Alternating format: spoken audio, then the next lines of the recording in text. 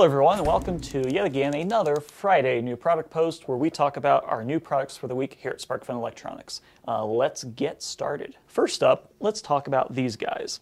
As you can see, we've got these three little black boxes, and these are basically little batteries with a built-in booster and a built-in charger.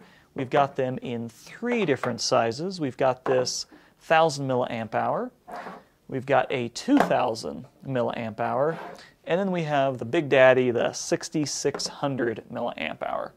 Now, these all have some USB ports on them, and on these two we've got a micro B, and then we've got just a standard USB-A. So both of these have that connection, and they've just got a little on button. The biggest one has a micro on the side and then two USB-As on the end here. What you do is you basically just plug in the micro into your computer or whatever it is, into a power supply, charge it up. This light will actually turn green on the unit when it is fully charged, and then all you do is plug your device into the USB like that and you're good to go. So it's just kind of like having this portable USB battery power thing. The LiPo battery inside is boosted up to 5 volts. So, obviously 5 volts is the standard USB voltage. So it makes it really to use with your tablet, your phone, or, your Arduino or Android device, whatever it is you're trying to either power or charge. I've actually cracked one open here, and this gives you an idea of what's inside. We've basically got pretty much our standard LiPo battery, and then we have this circuitry which actually has a booster, a charger, and there's a little microcontroller that controls some of the other stuff. And if we just press this button, you can see the green light comes on. This gives you an idea of the size of the 6600. There's an iPhone. So it's a little bit taller. It's about like twice the height or thickness of the iPhone. And we've got the 2000. And of course, the 1000 is pretty diminutive. And the 6000 also comes with a charging cable as well. And the interesting thing about these is the operation. When you press this button, the light comes on, the unit is active, the unit starts spitting out 5 volts. If it doesn't see a load on there, it will just turn off. Now, one thing that we found is the Arduino by itself is not really enough load to put on the device. If you throw like an LED and maybe something else on there, that is enough of a load to keep the device on. So you're going to have to load this thing to keep it on, otherwise it's just going to turn off. The other interesting thing about this is if it's charging and then you go to plug something in and try to turn it on, it won't turn on while it's charging.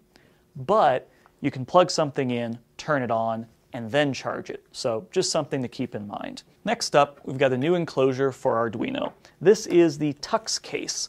This case is actually machined from a solid block of aluminum. As you can see all the milling marks there. And it has this acrylic top. I'll show you one all built up.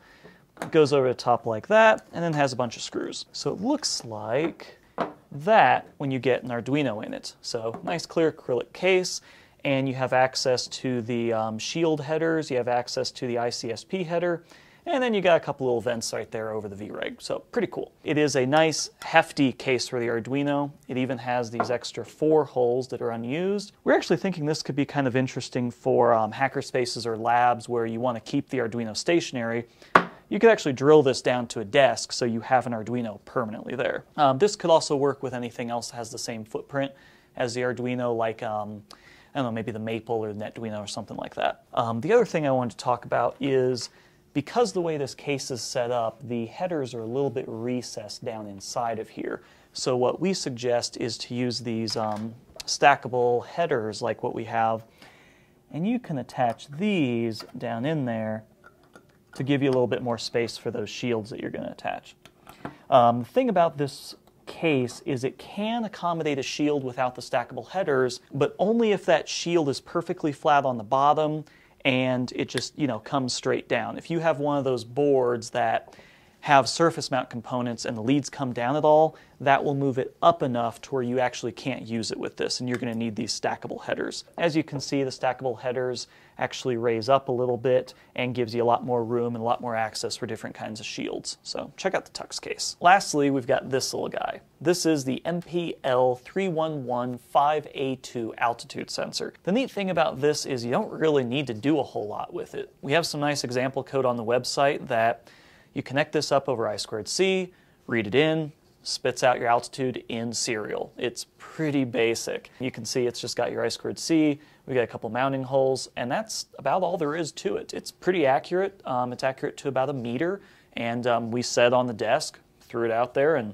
yeah, we get an exact reading, or pretty exact reading, at what the altitude is here. So it's a pretty neat little board, and we've got a little demo to show you using this and actually one of these battery packs, so let's check that out. So here we've got the altitude sensor, we've got a Pro Mini breadboard, and the little battery pack we talked about.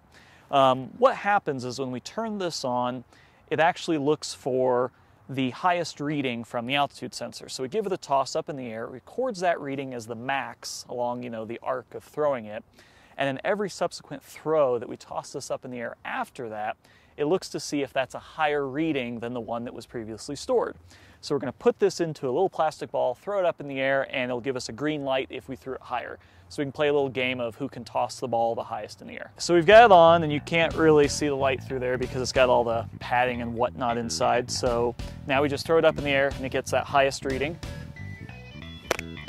Okay, so from here on out, every throw that we throw it, it's going to see if it's higher than that one. Green? Definitely high. Yep.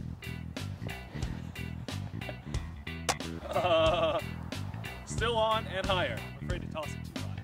Oh, throw it high.